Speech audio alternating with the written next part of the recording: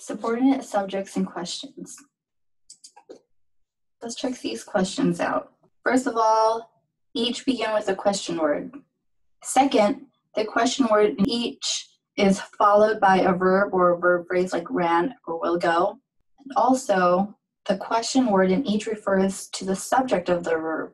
Each question asks who or what did it, not who or what something was done to. So what lift me?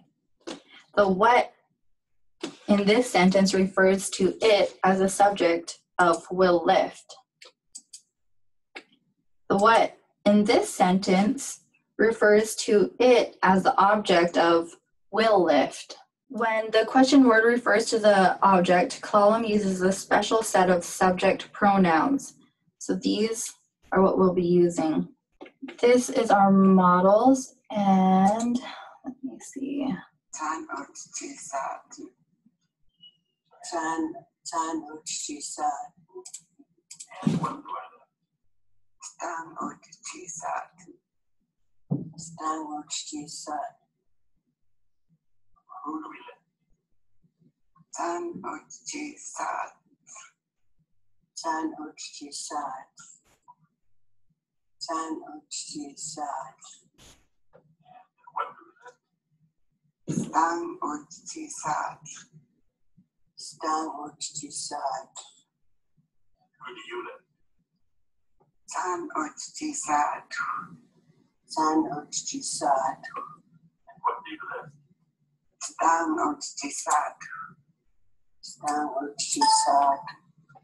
What do you folks live?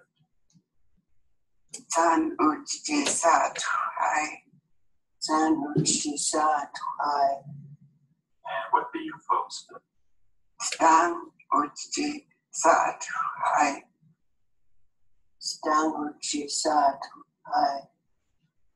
Who does he lift?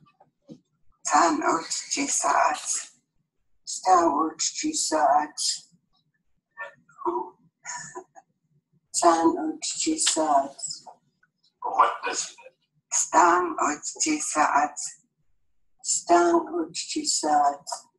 So in these models, all of the subordinate subject pronouns are suffixes on the verb. In the questions, these subordinate subject suffixes are used only on the transitive verbs. A transitive verb has two participants, one doing the action and the other would be undergoing the action. When we ask, who do you lift?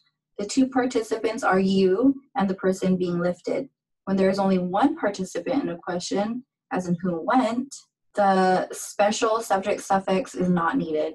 The suffix with a schwa, x, and a raised w at the end of the non-controlled transitive is not usually dropped when the subordinate subject suffix is added. So if you look at, this,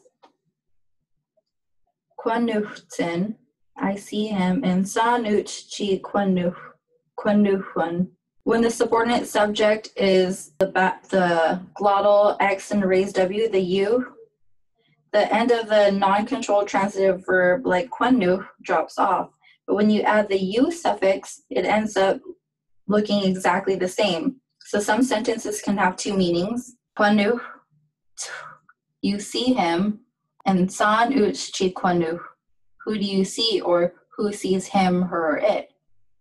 Here, in this sentence, san uch chi kwanu has two meanings because of the at the end could be the end of the transitive verb for the u suffix.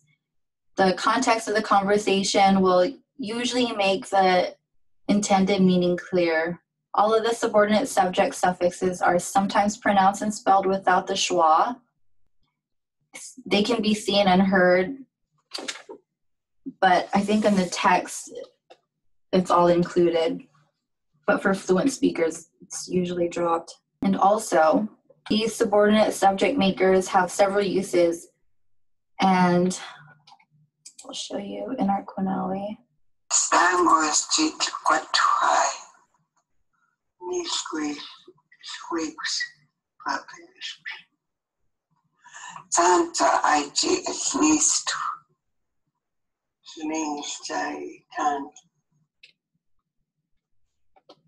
So that is it for our first part of the subordinate subjects and questions.